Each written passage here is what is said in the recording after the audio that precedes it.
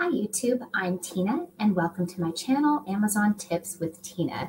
Today I'm going to be going over Chat GPT and using it to either create or fix a listing.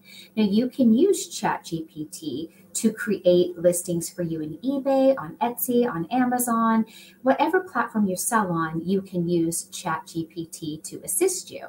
So I was helping a client the other day try to troubleshoot his listings and why they weren't doing well, and what could we possibly do to help make them.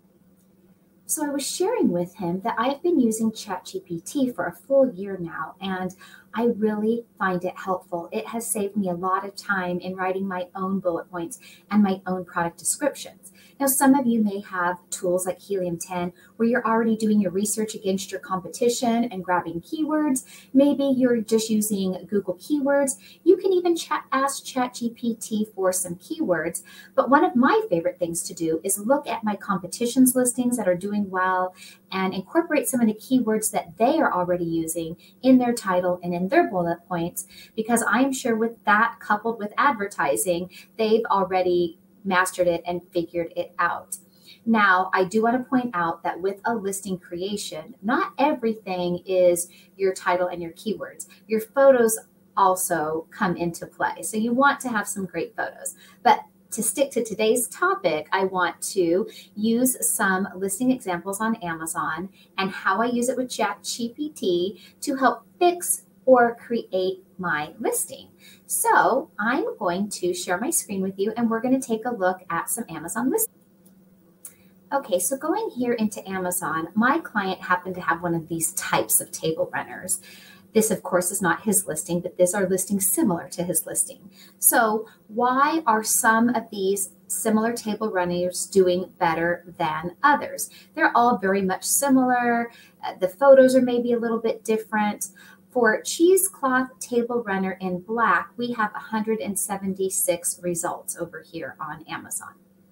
So these ones I'm ignoring because they're sponsored. This one is not sponsored, so I assume it is ranking organically. And I want to come down here to the second row.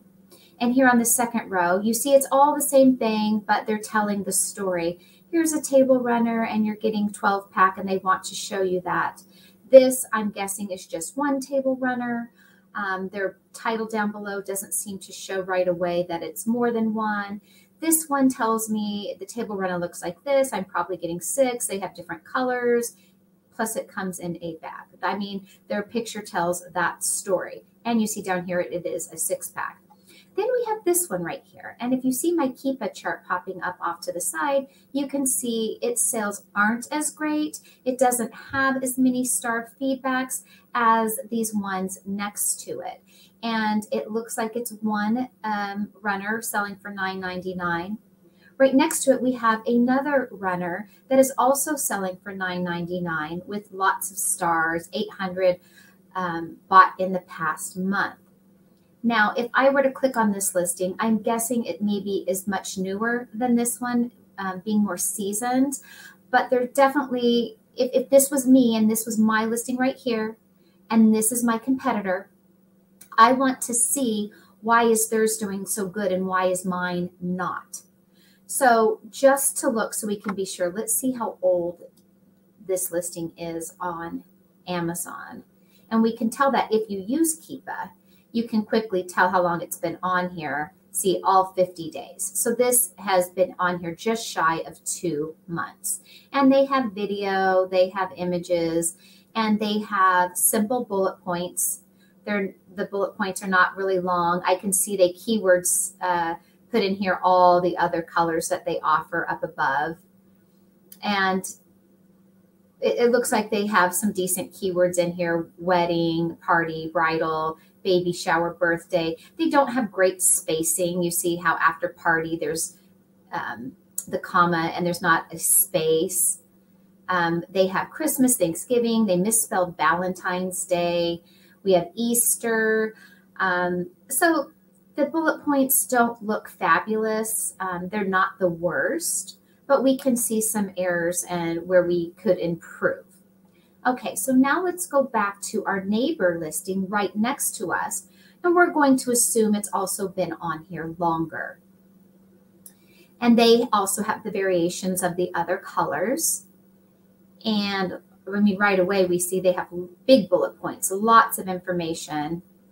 And it's been on here a little more than a year. And I bet if we go back to when they first were on, they were maybe doing just as well.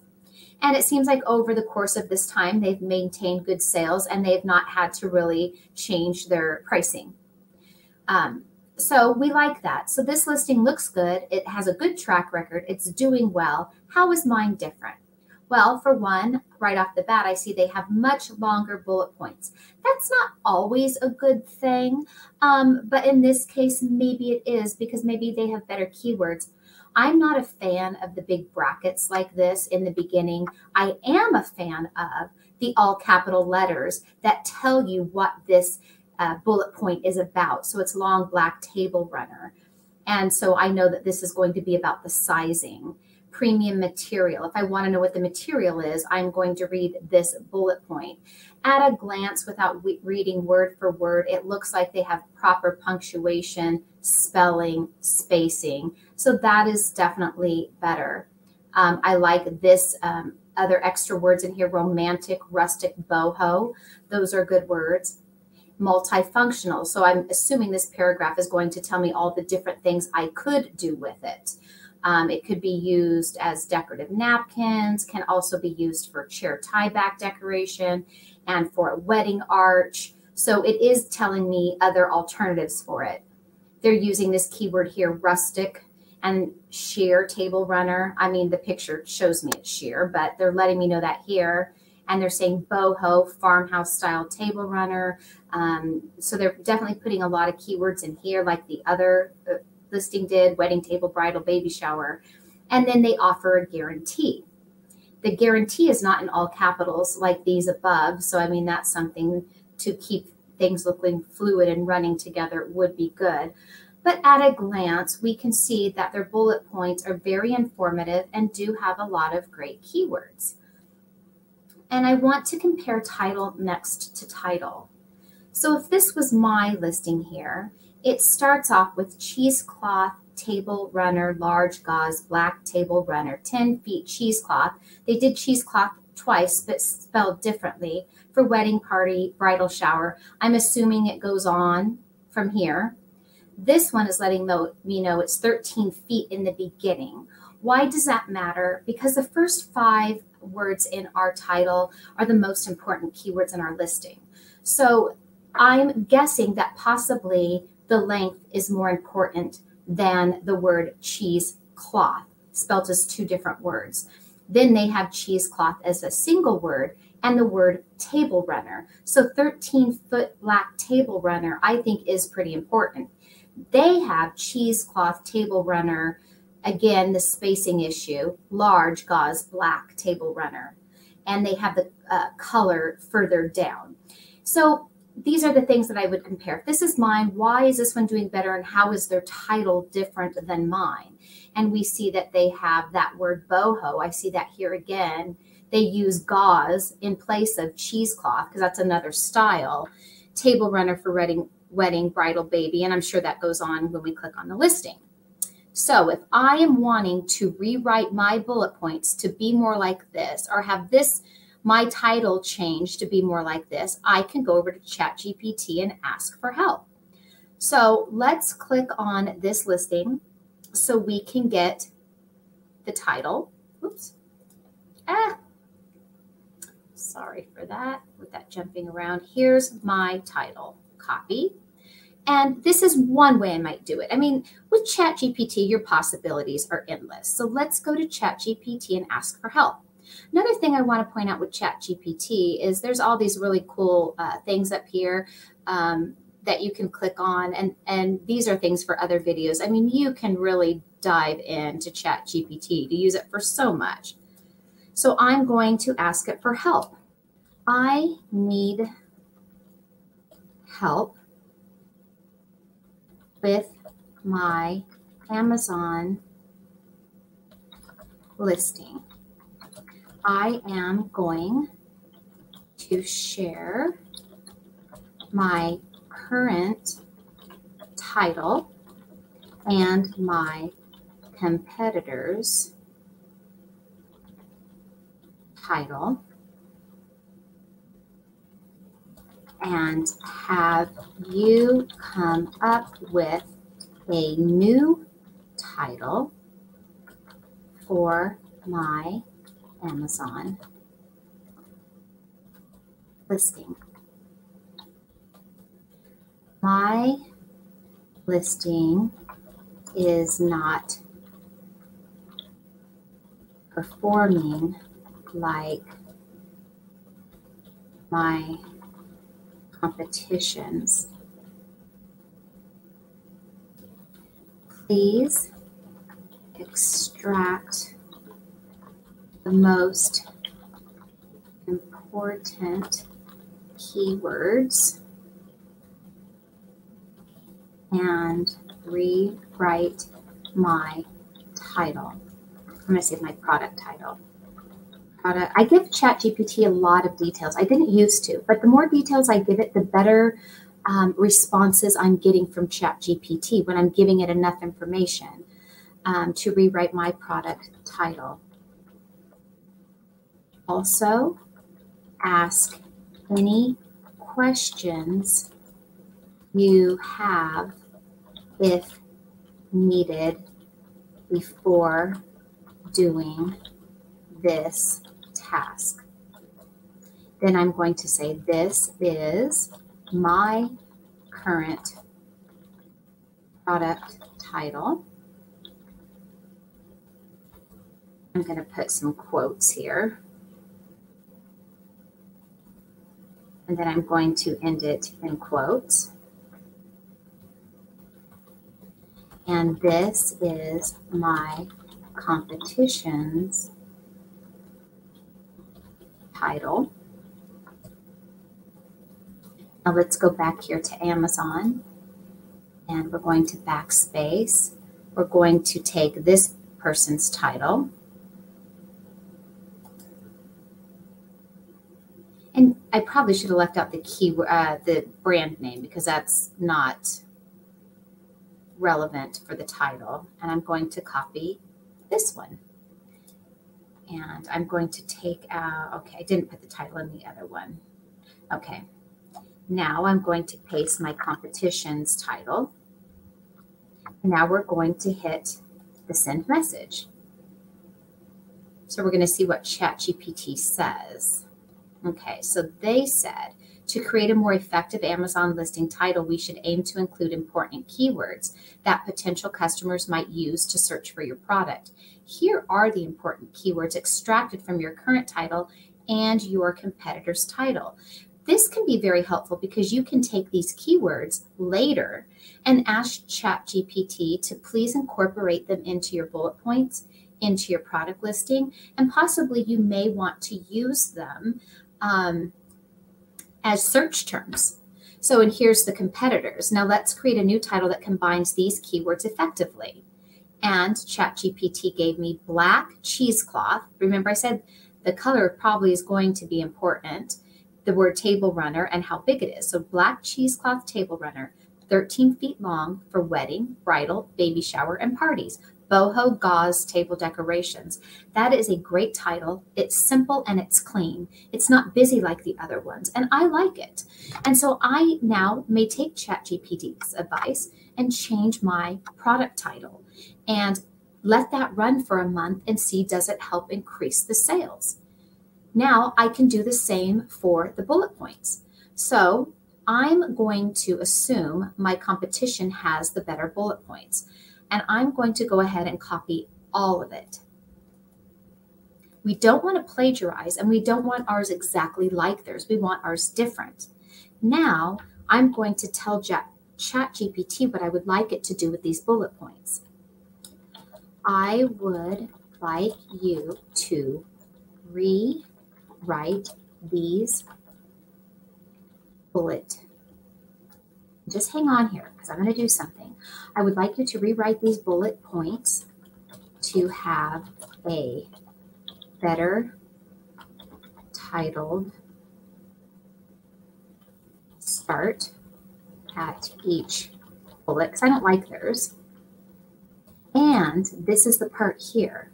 I would like you to also add, you could say like a funny tone, a serious tone. You can tell it, I would like it to be somber. I would like it to be festive. You can tell it the type of personality, if you will, of your bullet points. I would also like you to add a touch of fun, party humor. I'm just making this up. To add personality to each bullet point, keeping in mind the strong keywords from your list above. It doesn't forget what you've already talked about, so keep that in mind. So all of this stuff that we've already discussed with it pertaining to this listing, it knows that we're still talking all about this. So don't worry about that part. Now I'm going to paste my bullet points here. And now let's hit enter and let's see what happens. Certainly, let's add some personality and improve the bullet points with more engaging and descriptive titles. Black beauty for every table. I don't know that I love that. I would probably change that. Just because we asked Chat GPT to do it doesn't mean it's perfect. Unbox one piece of our extra long black gauze cheesecloth table runner, a whopping, see, that's where it added the humor. It gives you the length of it, the dimensions. Durable and finished ends make it perfect for daily use. This table runner drapes beautifully and turns any table into an elegant centerpiece, even Halloween parties. Let's see what the second one says. Premium elegance in 10 colors. Now, if our listing were variations, then that would be nice if we did in fact have 10 colors. If we don't have 10 colors, clearly this bullet point would not work for us. So it goes on to say down here, choose from 10 colors to match your wedding theme perfectly. Now, I like that, especially if I had the 10 colors. Place flowers and candles on top to create a romantically rustic boho ambiance. And it's more than just a runner. That's that multifunctional treatment. So I like that they stuck to that. And let's pretend we don't like these. I would like you to shorten these bullet points, but keep the most important features and, change the tone to speak to an audience of wedding planners. And let's see what it comes up with. Let's see how it maybe changes it. And they changed it long and elegant black table runner from, what was it before? Black beauty. I didn't like that. Long and elegant black table runner. I like that better. All in one. Unveil a 160-inch. I like that much better than one piece. I don't like that one piece. Unveil a 160-inch black gauze table runner. I like that. It's short. It's to the point, and I think it sounds nicer. Premium cheesecloth craftsmanship. So you see how you can play around with Chat GPT, and let's get real extreme here just to show you how it could really be changed. Now, write these to a country western themed shopper. Book lasso a long wild west table runner, crafted with a country twist, unbridled versatility for your barn bash. So, maybe your table runners are geared for a more cowboy rustic themed. I mean, you could tell Chat GPT to use these type of tones. So given the above information and bullet points, please, I always say please. Lucy laughs at me that I tell Chat GPT please since it's a robot. Please give me search terms to use in the back end that I have not used already. Words a customer might type in that I have not thought of. Let's see what it gives me back.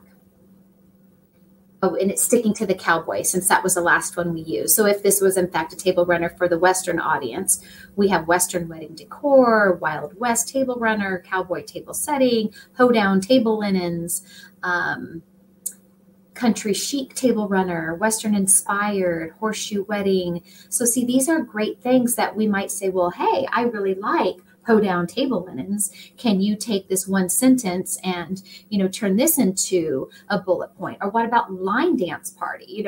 Maybe these are things where you're like, oh, I hadn't thought about that. I would now like you to incorporate it.